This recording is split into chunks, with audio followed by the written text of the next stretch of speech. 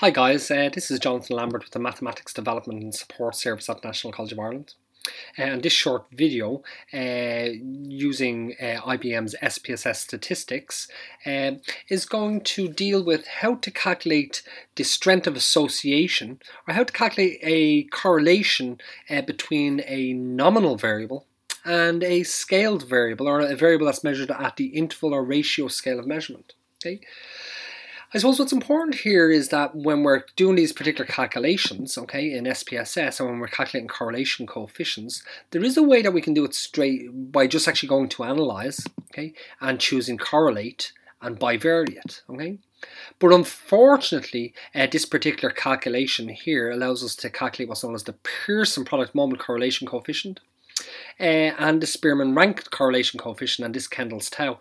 What we're actually going to deal with is we're going to calculate what's known as eta squared, or more importantly the eta test statistic, which is an appropriate test statistic when you have a nominal variable, okay, and when you have an interval stroke ratio variable. That's a variable measured on the scale level, okay.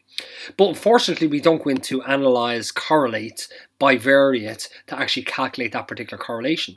We have to do it a different way, okay? But before I do that, let's just maybe describe the data that we're dealing with here.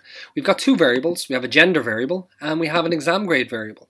The gender variable has two levels of measurement, okay? We have males and we also have females.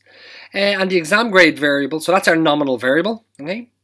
And our exam grade variable is just a continuous variable that measures, that's a measurement of an individual's exam grade, okay? So it's measured at the interval stroke ratio level of measurement. So it's within SPSS, it's defined to be a scaled variable.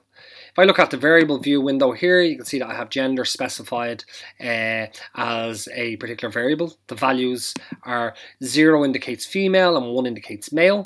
And it's specified to be a nominal measured variable. Exam grade, I have it down as 2 decimal places, and that's specified to be a scaled variable. Okay, so these two types of variables are appropriate when we're calculating this measure, this eta measure, okay, which is a measure of association between a nominal and an interval variable. Okay, so to do the calculation, well, let's actually just draw a graph for us of the relationship between gender and exam grade, yeah, just so that we can actually see what's going on. So when I go to graphs, legacy dialogues, let's do a scatter dot plot. Okay. And let's put in our two variables, simple scatter. Let's put gender in on the x-axis. Gender is my independent variable, okay? And I believe that exam grade is dependent on gender, so that's going to be on my y-axis. And what I'm going to do is I'm just going to hit OK here. And what we get is we get a scatter plot of the relationship between gender levels and exam grade. Okay? You can sort of see that for level 0 here, okay, which are the females, okay, that their exam grades seem to, well, they definitely go up to a higher value, a larger value here, okay, a greater value, okay, but there is crossover between the exam grades here of the females and the exam grades of the males. Double clicking on the chart, we could put a line of best fit on it, just putting a line of best fit on the data, okay. We actually have an association that seems to be negative. Now it's important in this case here that we actually don't, that we don't take the sign of the measurement of the association into consideration, whether it's positive or negative, because we could flip the males in this direction and the females in this direction, in which case the slope would go up as a positive slope.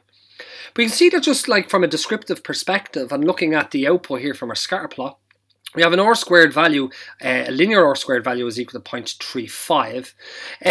That's got from, I suppose, the Pearson correlation coefficient, yeah? Okay. If I actually get the square root of that, that'll give me the R value, which is the Pearson value. So let me get the square root of 0.357.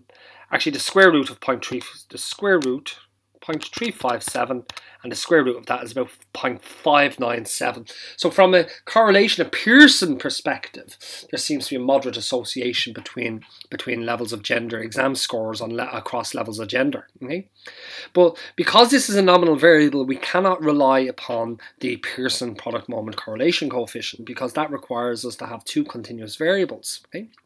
Doesn't allow us to deal with nominal variables. So what I'd like to calculate is eta squared, or actually more importantly, I'd like to calculate the eta value, okay? That will be the measure of association between this nominal variable gender and exam grade. And to do that, it's actually straightforward. It's just that it's hidden away within SPSS. So what I'm going to do is I'm just going to go to Analyze. I'm going to go to Descriptive Statistics. and I'm actually going to go to crosstabs. Okay, so I'm going to click on crosstabs.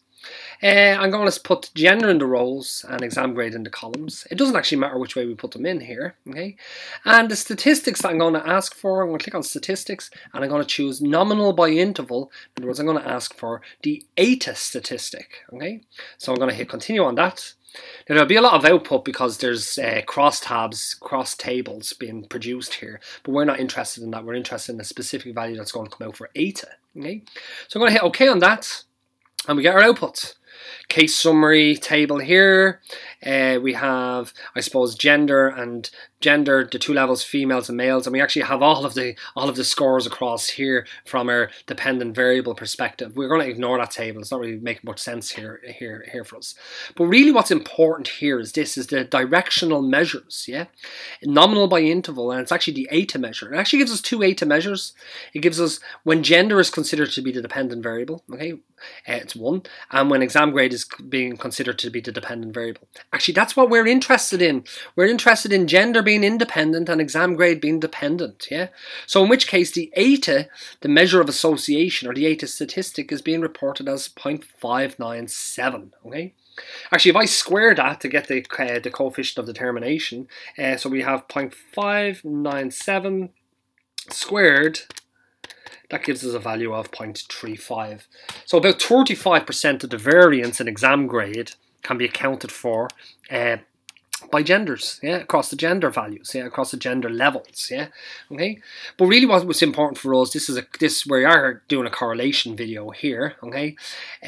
We're interested in this 0.597, so that's my eta value. So 0.597 would be an indication of a moderately strengthened association between gender and exam grade. Okay guys, once again, this was Jonathan Lambert of the Mathematics Development and Support Service at the National College of Ireland, and I hope this particular video detailing how to calculate a measure of association stroke correlation between a nominal scaled variable and an interval scaled variable. I hope this was helpful. So once again, thanks for your time.